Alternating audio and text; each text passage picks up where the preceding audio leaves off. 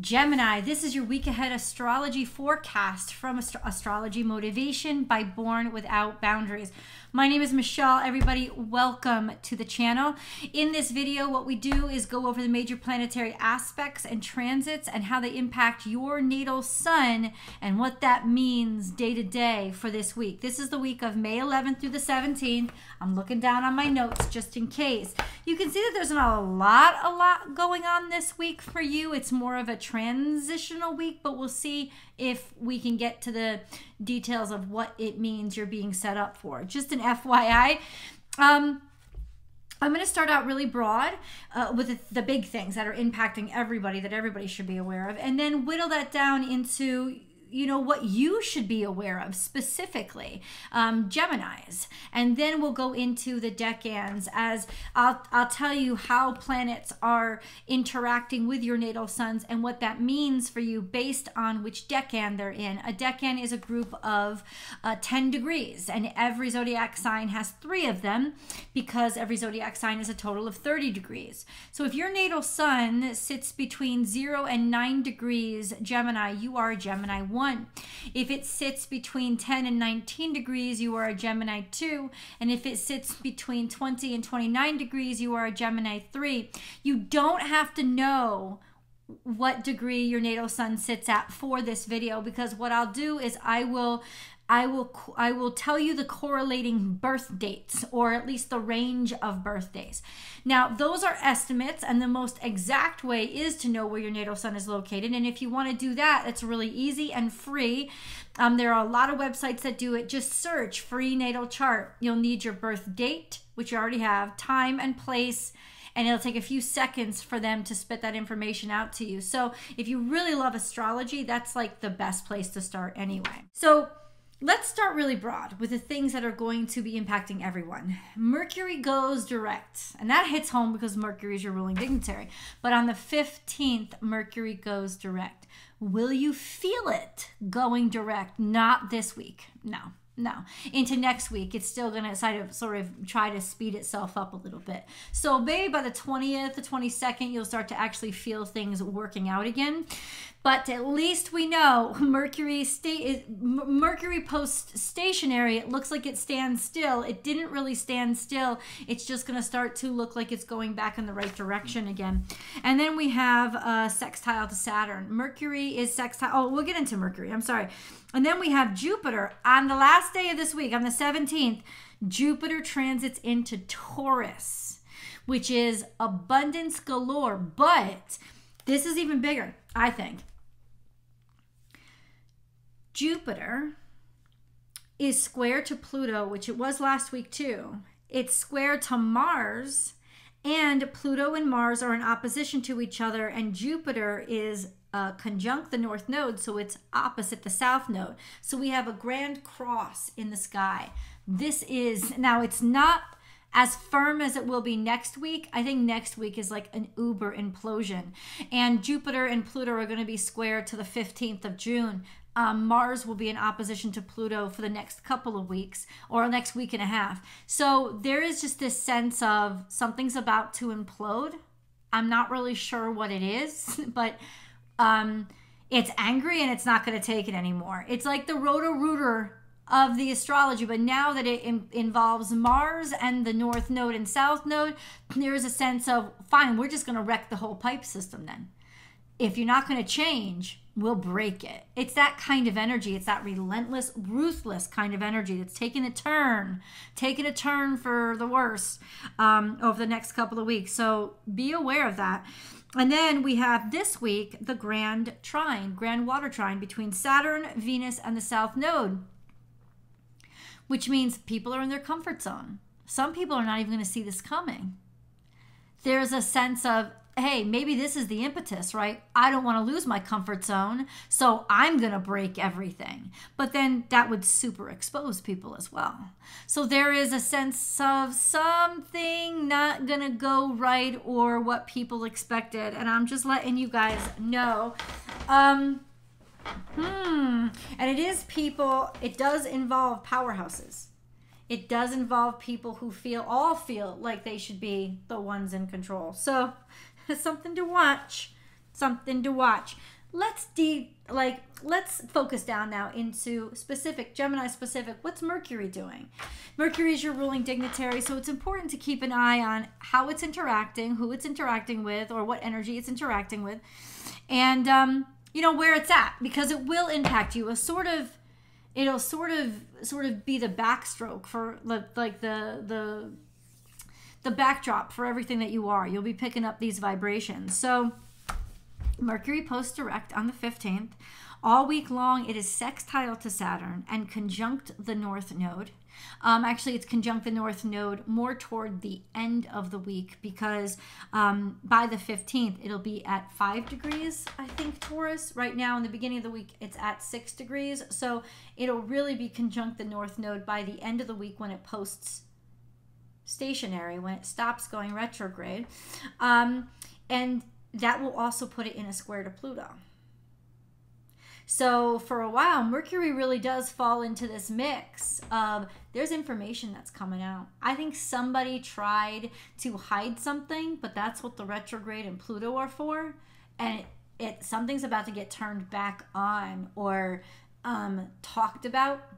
Information's going to be out there. Like, things are going to start working again, and that's going to be part of what sets everything off. So Mercury is sextile to Saturn, conjunct the North Node, and square to Pluto.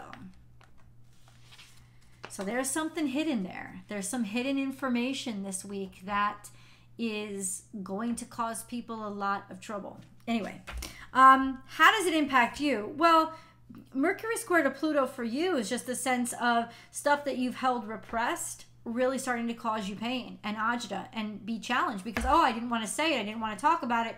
I didn't want to go for it. Maybe I didn't want to put the application in, or something like that is just being held back. Like, whatever was held back or repressed is going to start to create challenges for you guys. The sextile to Saturn means that there's so much ability for you to move forward with your career. So this whole Pluto stuff is going to really agitate you. It's going to kind of make you need to confront maybe hidden information or withheld information. And then we have North Node. So your future focus, Mercury is future focused, wants to move on, wants to move forward. Ideas, future ideas, you know, brilliant ideas, ideas of being ideas of the future. We'll just say that. So let's get into the decans to see exactly how this is going to impact your natal suns. Gemini ones, 0 to 9 degrees Gemini. Basically, you are the Geminis who are born in May. You're the May Geminis. So May 22nd through May 30th, in and around there, that's your May Geminis. Definitely if you are a Taurus cusp, that is you. So your natal suns are square to Saturn, which means laws, rules, regulation, authority figures, all that kind. It's creating a challenge for you somehow. Maybe, yeah, it's just creating a challenge for you. And then we have a trine to Pluto, which is a long-term aspect as well. Trine to Pluto means you guys especially are looking for change, are looking for this downfall. And the sextile to Mars means you have the vitality to make it happen. You have the energy to push things. You have the courage and you have the vitality. And there's just this sense of, I don't want to be stuck. I want things to move forward. And anybody who has that energy about them seems to be batting up against Saturn. Of course, because when people have things established, they don't want them to change, or they don't understand the new stuff. So that could cause dissonance for the next year or so. It could cause career dissonance for the next year or so. But Pluto being trine to your natal suns means this is all part of your butterfly period. It's like where you earn your wings or earn your way out of your cocoon, and that's what's inevitable, and you're going to be happy on the other side. So Gemini 2s, Gemini 1s, what's happening this week is a sextile to Mars and Mercury going direct. So there's a sense of your natal suns are sextile to Mars, meaning you will have more energy, vitality, and maybe in some ways more mojo when it comes to your sexuality. You'll definitely be in your body, be more physical. It's a great time to get more physical or plan on being more physical this week. Gemini 2s, it's kind of a light week for you. You are still sextile to Chiron, which means you are working through and learning from your suffering. You are finding opportunities by the way that you have been challenged and the lessons that you have learned by shit you've been through. So it's you right now turning the shit you've been through into opportunities for yourself and opening doors for others. So you are on a pressure spot, but this has been going on for a couple of years for you guys and will for just a couple more, like a year and a half more. So just keep to the faith and keep believing in yourself, because whatever is really feels like it's harming you is actually going to motivate you to break whatever's trying to harm you. That's kind of the mentality right now. Because Chiron has been a long-term, the sextile to Chiron has been a long-term thing that you guys have been dealing with, you've kind of hit your stride with that. But anytime something is acting upon Chiron, it's going to exacerbate it or change the energy a little bit. And that's why I wrote down square to Mars. Chiron is square to Mars, which means there is some kind of like damage. So I would say damage or injury that's happening. Your natal suns are still sextile to Mars, but it's almost like seeing what somebody else is getting into or seeing that somebody else get hurt is starting to is going to sort of infuse you with more inspiration to help or to feel more gratitude toward this turn of events or the fact that you're coming out of the suffering. So it's just a sense of maybe even just comparison right now. There could also mean some aches and pains that are coming up from the past or from the old injuries, especially physical injuries. But ultimately, it's going to motivate you and teach you to learn new things and find new opportunities to heal yourself. Essentially, that's what I wanted to point out. Okay, so we have 3 Gemini. Now, injuries don't have to be physical, right? It could be injury to your reputation or your career as well, or your relationship. Yes, apply it where you will. It depends on which house this is in, which your natal chart will also tell you. So 3s, Gemini 3s. You are the last 10 days of Gemini season, in and around the last nine and a half.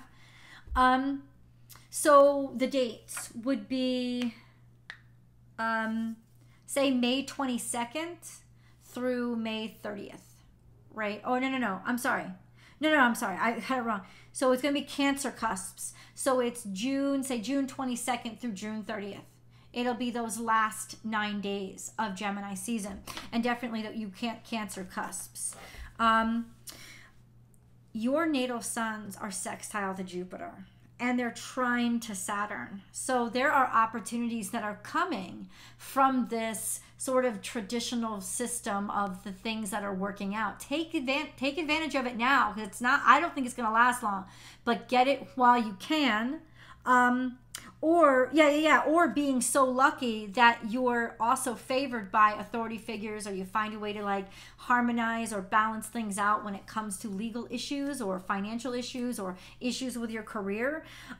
If you are a Cancer cusp, you are square to Neptune, which could mean more confusion, more sleepiness, more distractibility. Also, you have been dealing with that for a while, so I don't think that's too big. There's a quincunx to Pluto, though, which is long-term, and because Pluto is so active right now, there's a sense of this tension in the air is really starting to frustrate you because things were just starting to freaking work out for you. Jupiter is going to be sextile to your natal suns for the next week and a half, so just take every advantage and opportunity now.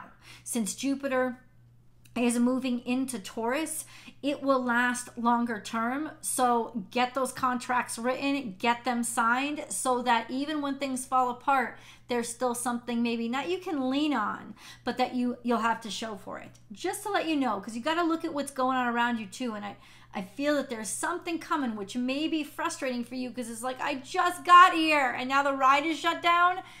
Ride that ride and go for it when you have the opportunity this week, okay? I love you guys. Please leave your comments below and let me know how this energy is impacting you. Before you click off, subscribe to the channel and help us grow over here, and then come on over to Born Without Boundaries Tarot for your week ahead tarot card reading. I love you guys, and I'll talk to you next week. Bye, Gemini.